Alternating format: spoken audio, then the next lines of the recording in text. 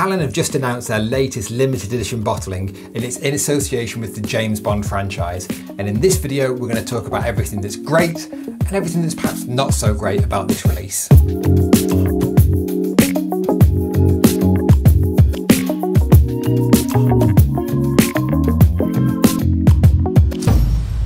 So welcome back to the channel, everyone. My name is Mark Littler. I'm a whisky consultant, broker and market analyst. And if you like collecting and investing in bottles of whisky, this is the channel for you.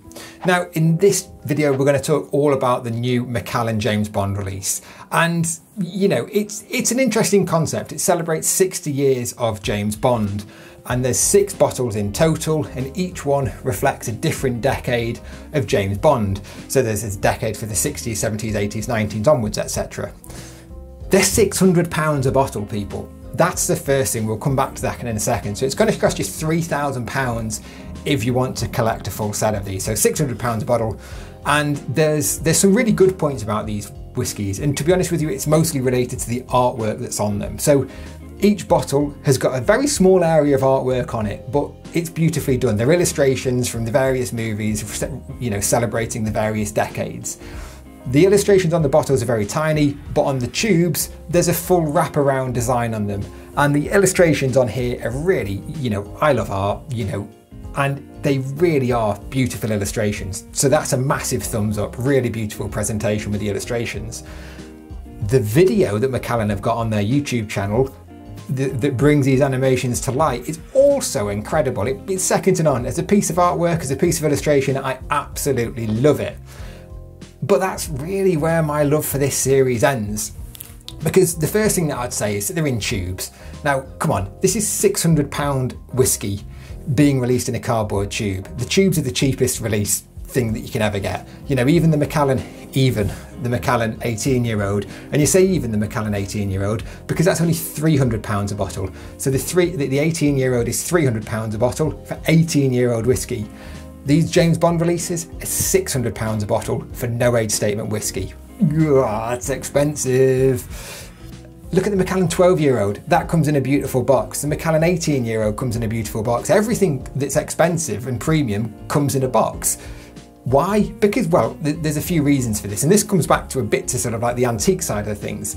A tube doesn't display, it doesn't have as much frontal area as a flat surface. So if you were collecting these, if you were to line them all up, it's going to be sort of, it's not going to be seamless. You know, if these had been released in square cardboard boxes or square fronted cardboard boxes, all 6 could have butted up against each other and made a scene all the way around them. A bit like the Macallan Decade set, the travel series, they're really nice. They tell a story as a box, you can buy more, you can tell the whole story with them. So the tubes to me are just a bit cheapening. Now, it's sort of somewhat irrelevant this, because like if you're wanting to know whether you should go and buy these bottles as an investment, go, click ballot now, because these releases are going to set the market on fire. And I think they've been designed to do just that. When you enter the ballot, so these are only available through ballot, through specific retailers and through travel retail and the Macallan boutiques. So your chances of getting them are probably very slim. If you sign up to the ballot, they're probably only going to allocate you 1 bottle. But who the hell wants 1 bottle? Nobody. You want the full set. So the secondary market, as soon as these are going to have been released, it's going to erupt with people trying to buy the full series of bottles. And quite rightly so. It's a series. You want to collect and display the series. Now, Macallan being Macallan, probably will release a small number at the start on ballot, maybe 10 or 20% of the allocation. So the market will kick off and erupt and go boom, boom, boom, boom, boom. And then maybe they'll stagger the releases of the remaining stock over the next sort of maybe 12 months. You know, it says in some of the press releases that they're not going to be available in the US until 2023, but they're available in this country, in the UK, in sort of September, October time.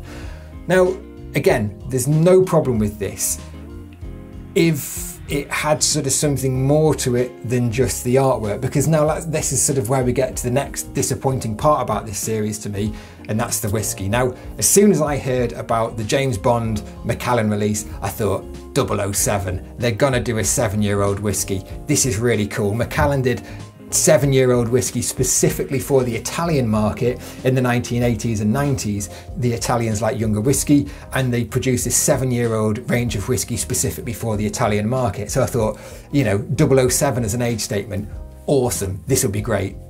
Didn't happen. It's just no age statement whiskey. It says 007 on the bottle. Of course it does, it's marketing, but there's no age statement there. It's also the same whiskey in every single bottle across all the 6 decades. So my next thought was, right, well surely they're going to do something like they did with the Royal Marriages or the Private Eye and put a small amount of whiskey from each decade into each decade release. So you might have some 60s whiskey in the 60s bottle, some 70s whiskey in the 70s bottle.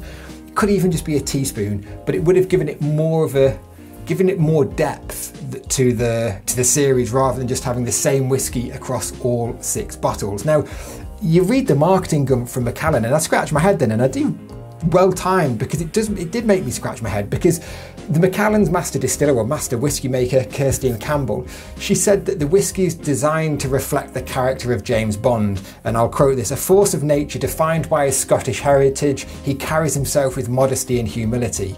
Say, what? James Bond being modest and humble? Yeah, loyal, yeah, kick-ass, but modest and humble? I don't get it, and I don't get how a whiskey can be modest and humble in character. I think what's happening here is that it's no age statement whiskey, because this is whiskey that's probably 80–90% being distilled at the new distillery, which only opened in 2018, which means it's probably mostly 3 or 4 year old whiskey in there that's been top dressed with some older whiskies to get it in, to bring up the profile. There's no mention of sherry casks on the label either. Macallan, one of the 6 pillars, they're so proud of their casks. These sort of 90s bottles, matured in sherry wood. Macallan are kings of sherry. And I can't see any association with sherry on the label. So it's probably sherry and bourbon casks that are on these. So again, to me, unfortunately, the whiskey is sort of like the biggest miss of this entire series. It's like it just doesn't back it up. And fair enough, you could justify the £600 price if it had a nice box and nice whiskey. But just deflating me. So it's not just the bottle and the box or tube that's being released with this. There's a whole new section on the Macallan website called the Macallan in Cinema, and it's celebrating obviously James Bond's association with Macallan. And this is just even more tenuous to me, because why does James Bond drink Macallan? Because Macallan pay to place their product in James Bond movies. If you go back to the early novels that James Bond was, that Ian Fleming wrote, he's drinking blended whiskey in these, Canadian Club and Dimple and the like, and yet it's in the modern releases, after the books had stopped being published, that you start seeing Macallan featured. And this is just product placement, people. Put something on the screen now. Movies are big for product placement. And, to celebrate the fact that Macallan have sponsored James Bond movies because they want to align their image with James Bond it's a bit thin, isn't it? There's something to be said, and this is maybe the subject for another video maybe. This industry has a problem. We only sell whiskey to approximately 50% of the population. Whiskey is majority consumed by men. That we are trying to readdress this, but it's mainly a man's drink. There's problems with sexism in the industry. This has been widely documented for a long time. And yes, James Bond has he doesn't just attract male viewers. Of course he attracts female viewers and things, but it's just entrenching this sort of alpha male stereotype whiskey drinker. And is that good or bad?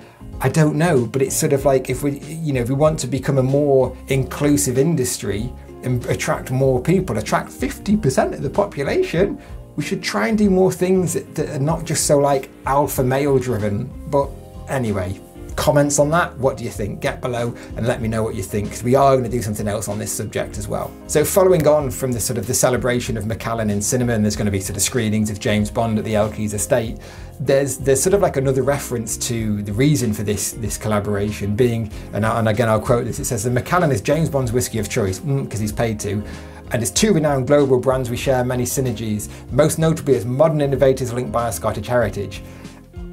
Yeah, you're massive industries, yeah, get that completely. You're both really good at what you do.